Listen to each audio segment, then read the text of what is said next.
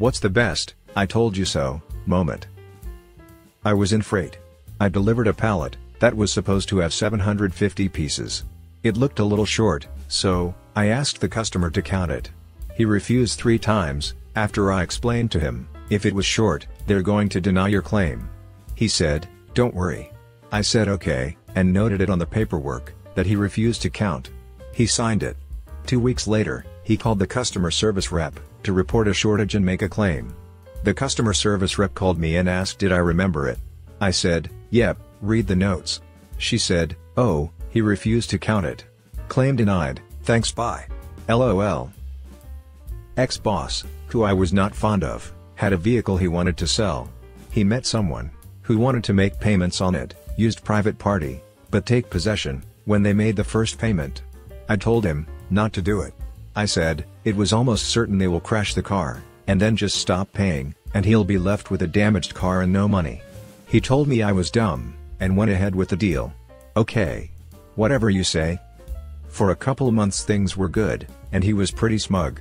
Then he comes in one day and tells me to research what happens if the above scenario happens, and the car was in a tow yard, collecting fees. He wanted to know if he was responsible for the fees. I didn't even look up. Yup. If you want the car back you are. People really just don't understand how cars and car loans work. And it's always such an expensive lesson. A co-worker of mine had her car totaled last year. She says, well, at least I don't have to pay my car payment tomorrow. I said, have they cut you a check?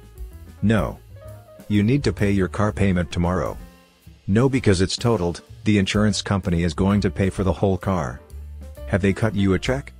No, I just said that. You need to pay your car payment tomorrow. Guess who didn't get a check for 3 months, and took a 100+ point hit on her credit, while she was in the middle of trying to purchase a new car? Until that loan is officially paid and closed, pay your bill. In the late 80s, I worked for my mother-in-law as a regional manager of her business. I worked very long hours for $500 per week. At some point, I told her that I deserved a raise. She asked me how much I thought that I deserved, and I replied that she couldn't replace me for less than $1,000 per week. She responded that she was sure that she could, so I said, fine, show me. She had trouble finding someone, and finally had to pay the $1,000. But after 2 weeks, he was totally incapable of doing what I did, so she had to split it into 2 regions, and hire a second guy at $1,000 per week. After 6 months, she discovered that they teamed up to embezzle about $15,000. Of course, she never acknowledged to anyone, especially not me, that I was right, and she effed up badly. Reminds me a bit of my former job. We were a private company here in Australia that had government contracts all over the country and internationally to produce driver's licenses. That included front-end enrollment, photo capture, etc., as well as printing the licenses. So, we had our computers, network, camera and signature hardware rolled out in government offices. And we had our own service staff that looked after this. That was basically what set us apart from our competition. We could do the whole thing end to end, whereas our competition could only do printing, and had to hire third parties to handle the front-end parts. One day, our management decided to do some cost cutting, and retrench all our service engineers and instead outsource this job to a contractor firm. I went to the absolute barricades to argue against this. Not just because it was plainly obvious that this would cost us money in the long term, but also because it would lose us customers.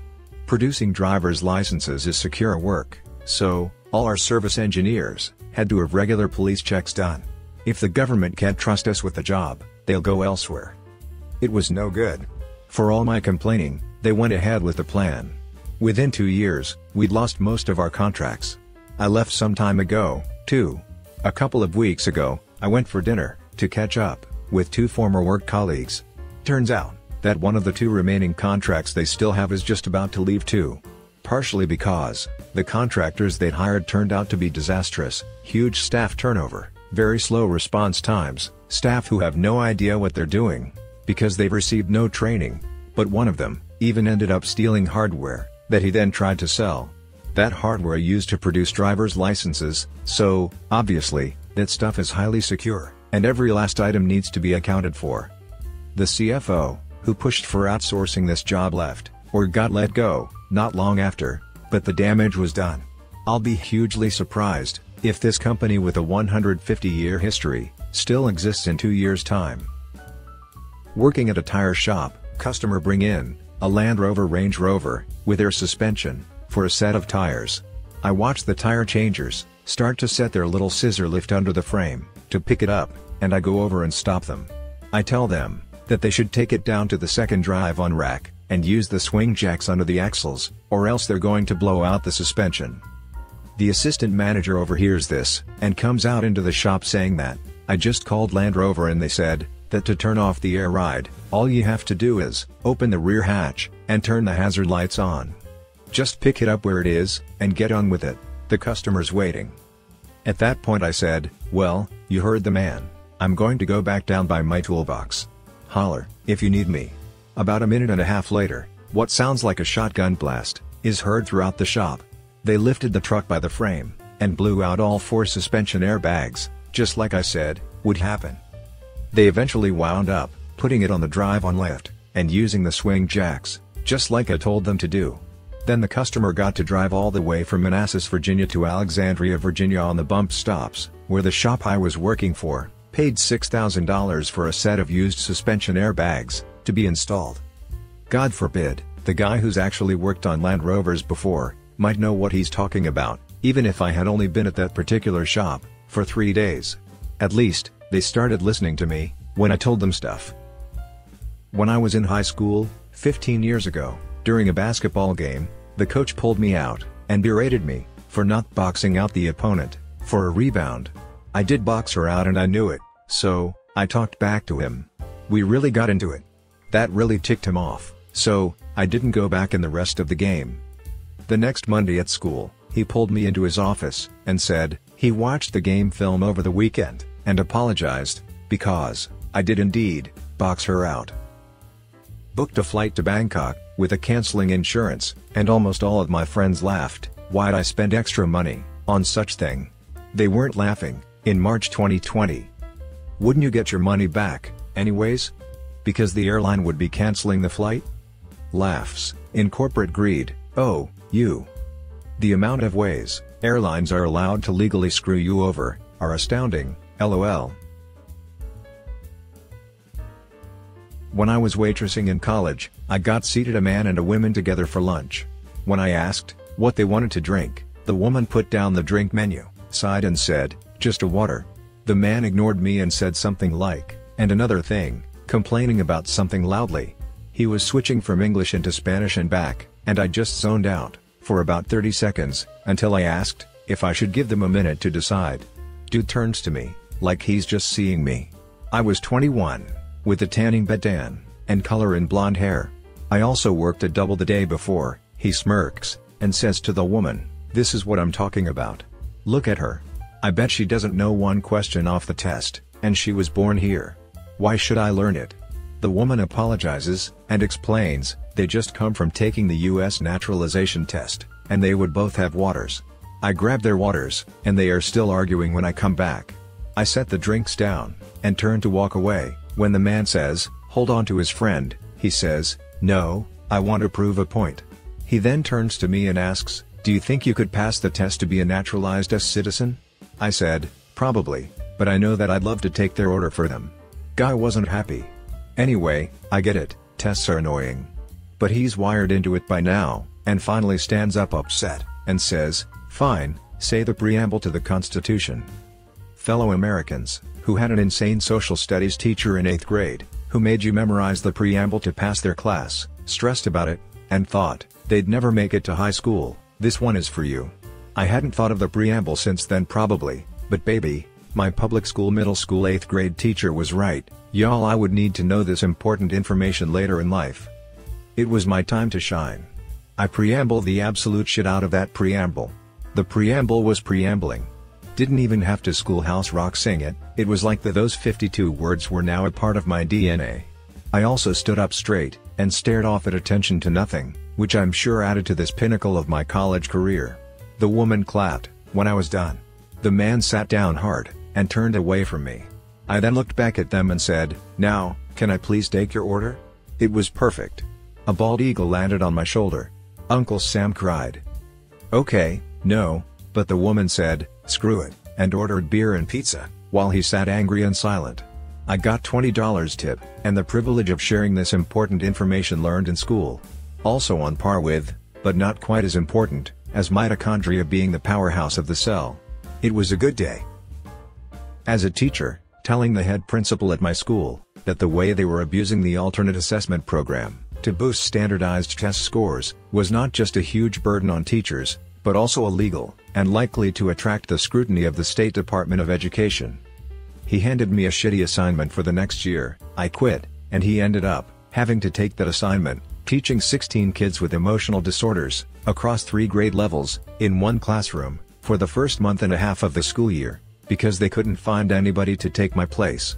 I heard later that year, that they came down hard on him, for the scheme he'd concocted, and ended up shutting down the alternative assessment program altogether. Told you so, DL. If that's the major one, I'm thinking about that was in the news, a few years back. One of the majors involved, showed up in a Reddit thread, complaining about how it derailed his career and life, and it was unfair, because although he beat federal charges, he had to plead to others as a compromise, and he didn't break any laws. So, I did some digging, figured out who he was, read the court filings, and he was clearly lying, had clearly broken the law and knew it, and had participated in hiding them. He 100% deserved it.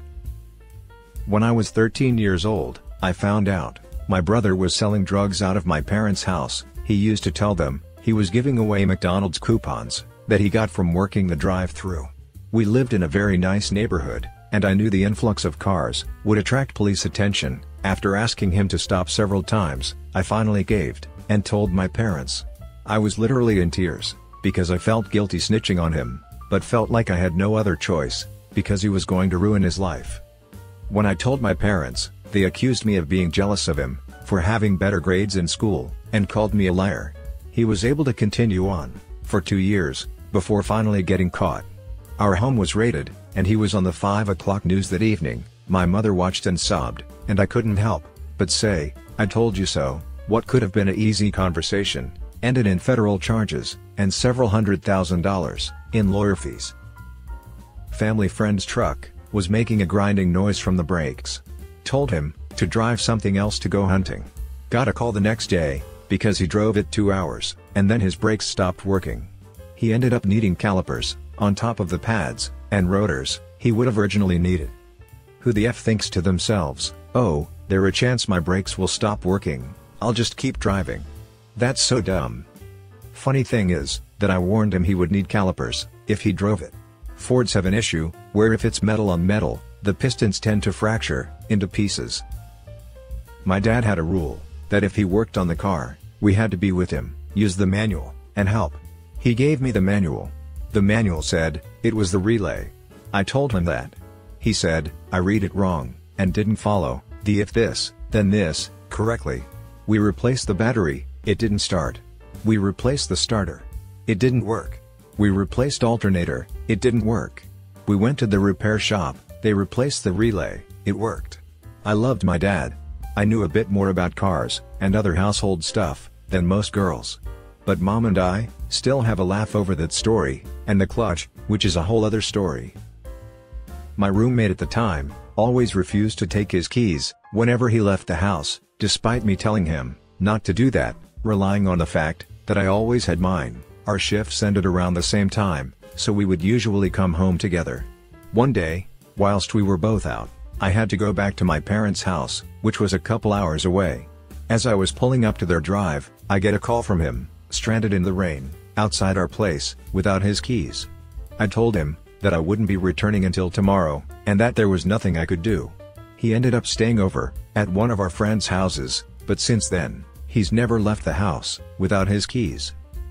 I had a similar roommate, but it involves me being petty. In my first year of college, I lived with 3 other housemates, one of which was a horrible one, in all aspects. He lost his keys in the first week, so we told him to get a new one. Of course he did not, partially relying on the fact that I'm usually home and awake. For 2 weeks, I opened the door for him and reminded him to get a new key. He said he had been busy that week, and he will do it as soon as possible. I found it plausible, knowing how busy it can actually get in college, sometimes. In the third week, it started to get annoying. I started pretending like I was not home, or was sleeping, when I did not feel like walking downstairs to open the door. I was genuinely curious when he would finally give up on this and just go get new keys. The housekeeper was just down the hall, which would take him 2 minutes, at most. Later in the month, after social circles have been established, I started to notice he was coming home after 2 a.m. He was able to open the door, so I figured he finally got the keys. I was happy. Until I realized he just started not locking the door when he went out, instead of getting himself some keys. There was a theft incident not too far from our house, so I told him, "I'm locking the door when I go to bed." I woke up to someone knocking on the door at 4 a.m. occasionally, but did not bother to leave the bed. And finally, one day, our college announces that we will switch to a remote learning environment for the time being, as COVID just became a big thing, and that there would be no classes next week until they figure out how to handle this. At the same time, I learned that planes are about to be canceled, so I took the first one home. It's an international college, and I was coming from another country. So did all my housemates. One day, he sends a very angry message to the group chat that he is unable to get his stuff for his flight, and we should open the door for him. I replied that I left the country already, to which my other 2 roommates replied that they did, too. So, this roommate was unable to enter the house. He missed his flight because the housekeeper was not around. When he found the housekeeper the next day, he said he needs one of our keys to copy. So, the guy had to pay a fortune to get the locks changed completely. I haven't really seen him since. I was a contractor, managing stormwater ponds. Happy to field questions on the topic. Cattails are usually bad, because they grow so aggressively, they'll clog inflow-outflow pipes, and take up the flood storage volume. Also, often are a monoculture, with little ecological value. I had a manager I supervised, who kept saying, "We don't have to sub that out to some company. I can rent an excavator and get all the cattails out, roots and all." He was a sketchy mechanic sort of character. Always had a MacGyver solution, always was double-dipping with work equipment. I finally approved his scheme to rent a Mini X. Guess who gets a Tim, I effed up, FaceTime, 15 minutes later? Me. I drive across the state to get on site, and see he's submerged the excavator in the pond, and ran it so water sucked up the intake. We had to daisy chain 2 F-350s to the tow truck to tow the F thing 6 feet. He ended up buying it from the rental place and repairing it and flipping it. When my younger brother fell through the ice while crossing a creek when we were kids, around 11 and 9, it was only slightly higher than knee-deep on us and slow moving, so not a high risk of drowning. However, a very uncomfortable half-mile walk back to the house in 45 degrees Fahrenheit weather. I told him the ice was too thin to cross there, and we could cross maybe 300 feet upstream, where it was ankle-deep water that was still frozen pretty solid. But I wasn't the boss of him. 4 steps later, and he's up to his armpits because he landed on his butt on the creek bed. What made it better was the entire whining walk home. He thought he would be in big trouble with my mom. However, one look at the waddling, pitiful mess, and Mom broke out in laughter as she helped him out of the clothes. It gets funnier. He was mad that she wasn't mad, and was shouting about how it's not funny, and why isn't he in trouble? Isn't he grounded or something?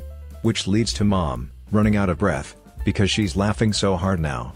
He ends up storming to his room without being sent there. Told X I was passing a kidney stone and needed to go to the ER or urgent care. She told me to suck it up and that it was just a bit of man flu. Despite the pain, my anger had me drive her and myself to the urgent care, get a CT scan, and have the doctor tell me that it was a 5 mm kidney stone halfway to my bladder. The look on her face when he confirmed that I was right was worth the pain and agony. My old boss has a 20-year-old son. He told her one day his stomach was hurting and he thought something was wrong. She dismissed him and told him he just didn't want to go to work and he probably had gas. He comes home after his shift and tells her again that his stomach still hurts. He told her he needed to go to urgent care. She grumbles and takes him. She complains about wasting her time and that he just has a stomach ache. The doctor calls her into the exam room and tells her They are expecting them at the hospital. Turns out, her son has appendicitis. The son tells the doctor, his mom didn't think there was anything wrong. Looks at her, and, told you so, Mom. She apologized, and felt like the worst mother in the world. I started following, when COVID started up, in China. It was various stories coming out in bits and pieces, but if you were paying attention, then you knew something bad was up. This was early to mid-January. I started telling friends and family about it, and saying, they needed to start paying attention. They mostly thought I was being dramatic. Then when Italy shut down, they all started to notice. Yup. First time I saw an article, China shuts down X city, due to new unknown influenza. My first thought was, oh my god, China never shuts down for anything, this must be really effing bad. Me too. I was running around the entire school pushing into classrooms giving lessons, on how to log into the online classroom. People thought I was crazy. I was making students check out books, from the library, and take them home. Who's laughing now? It's not me.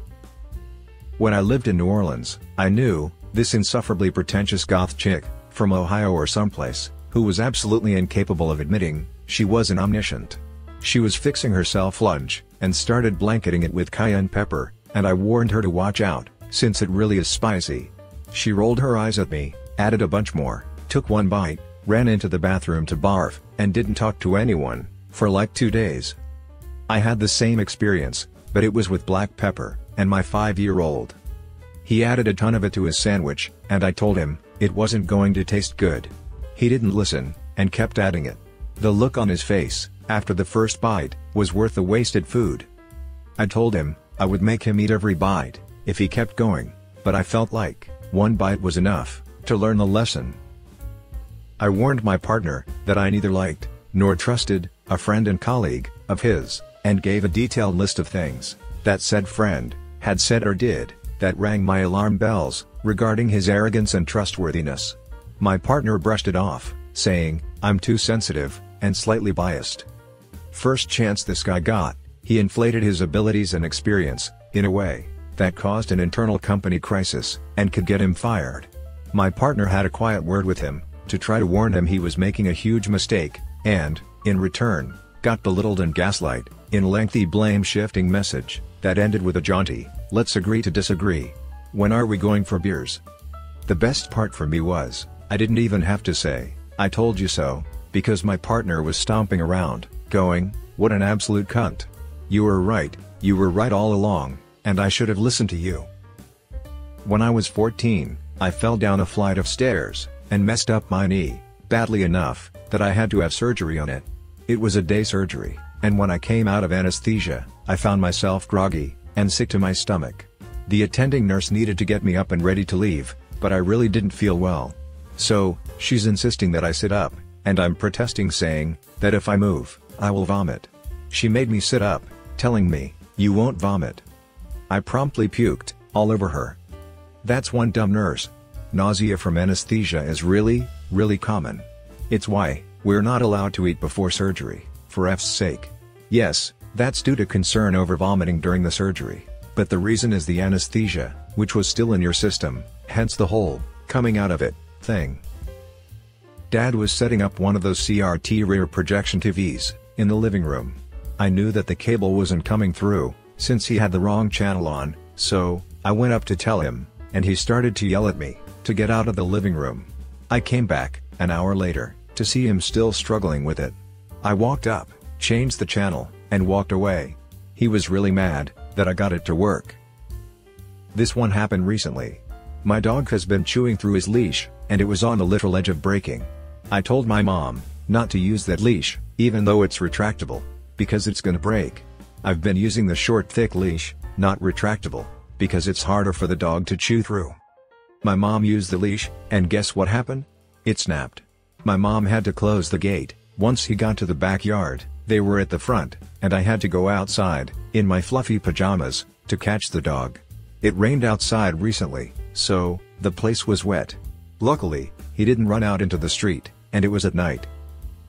One time, when my kids were little, I took them apple picking, and then stopped at the supermarket with them, to pick up a few things.